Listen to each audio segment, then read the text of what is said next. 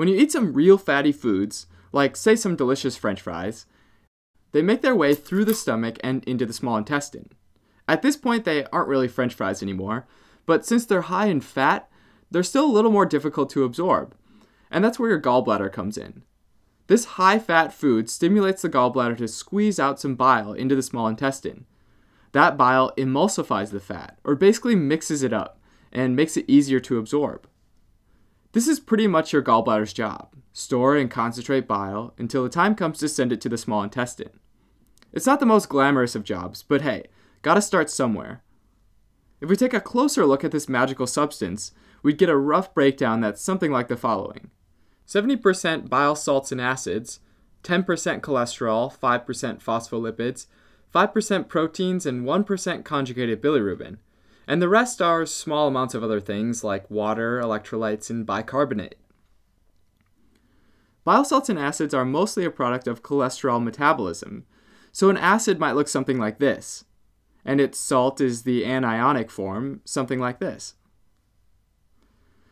These acids and their salts have both hydrophobic and hydrophilic sides, making them amphiphilic, which help them make cholesterol and fat in the gut more soluble in bile. The phospholipids are mostly lecithin, also amphiphilic, and also help make cholesterol and fats more soluble in bile. Now, gallstones are these round and solid stones you can find inside your gallbladder, and they're made from the components of bile, and so they're categorized depending on what they're made of. The most common ones are cholesterol stones, but there's also bilirubin stones, which are sometimes called pigmented stones. The first type, as you might guess, are made mostly of cholesterol that is precipitated out of the bile as a solid and formed these solid stones. These account for about 75 to 90% of cases of gallstones. This precipitation of cholesterol can happen in a couple of ways.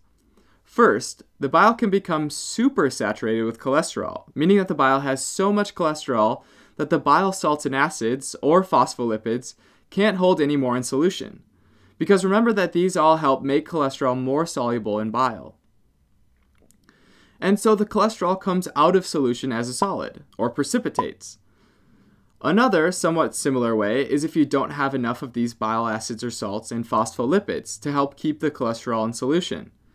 So the less you have, the less cholesterol can be in solution, and the more precipitates out. Gallbladder stasis, or inactivity, has also been linked to forming stones. If the bile just sits there, it can cause the cholesterol to separate and basically precipitate out as a solid. Kind of like when the oil in your peanut butter jar separates from the peanuts if it sits too long. Stones made of cholesterol can't be seen on X-ray, but rarely are the stones only cholesterol, and usually you'll see a bit of a mixed composition. If they have enough calcium carbonate, they might be able to be seen on X-ray. Remember that we said that there's a small amount of electrolytes and bicarbonate? Well, some of these electrolytes are calcium ions, and calcium ions tend to form insoluble precipitates with bicarbonate as calcium carbonate, which would be radio-opaque and visible on X-ray. But usually there's not enough calcium carbonate, and the cholesterol stones will be radiolucent on X-ray, and you won't be able to see them. Alright, so the other type of stone is a bilirubin or pigmented gallstone. These ones again are pretty self-explanatory, and are made mostly of bilirubin and therefore are pigmented. These are made when there's too much bilirubin in the bile, and it's combined with calcium to form the solid precipitate calcium bilirubinate.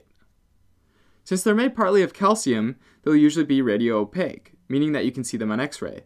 Here's an example showing pigmented gallstones on an X-ray. Since it's the bilirubin in the bile, we'd maybe assume that they're made of conjugated bilirubin, right? Well, actually, pigmented gallstones are made of unconjugated bilirubin. What? I thought there was only conjugated bilirubin in bile. Well, the vast majority is conjugated, but there's a small amount of unconjugated bilirubin in bile as well. Only about 1 to 2% of the total bilirubin, which is only 1% of bile. Although the exact mechanism is unclear, this tiny amount of unconjugated bilirubin is thought to form from non-bacterial and non-enzymatic hydrolysis of conjugated bilirubin. So through a reaction in the chemical environment of bile that doesn't involve enzymes or bacteria. Okay, a quick breakdown of the structure of conjugated versus unconjugated bilirubin.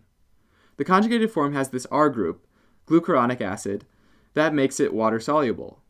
Unconjugated just has this OH group, which at the pH of bile is in an anionic form that'd probably really like to bind with calcium. Usually, though, bile salts bind up with the calcium ions and keep them from binding with and precipitating unconjugated bilirubin.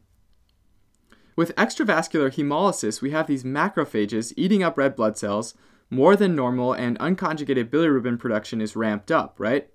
Which is conjugated by the liver and sent to the gallbladder.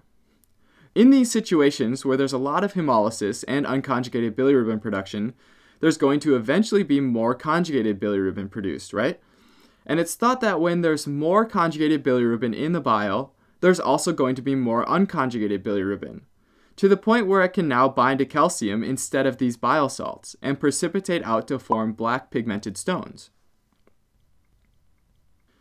If the gallstone is brown pigmented, though, it's often a sign of gallbladder or biliary tract infection, and often the stones have even ventured outside the gallbladder and into the bile ducts. These brown gallstones are also made out of the calcium salts of unconjugated bilirubin. What's different about these, though, is how the unconjugated bilirubin forms. What happens is that a bacteria that causes a gallbladder infection, like E. coli, for example, brings about hydrolytic enzymes that can hydrolyze both conjugated bilirubin and phospholipids. These hydrolyzed forms can combine with the calcium ions, which then precipitate out to form these stones.